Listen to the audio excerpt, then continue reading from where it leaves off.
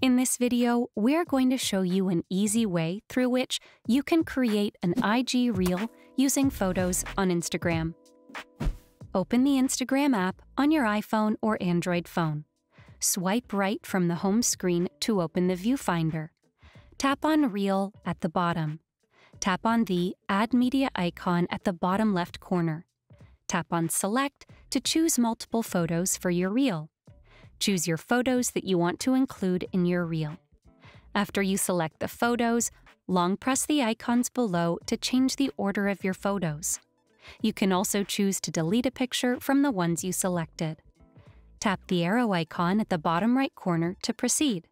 Select a music track to which you want to sync your photos. Instagram will do it automatically. Tap the arrow icon at the bottom right corner to proceed. If you want to, you can also choose to skip adding music. Tap on Edit Video at the bottom left corner.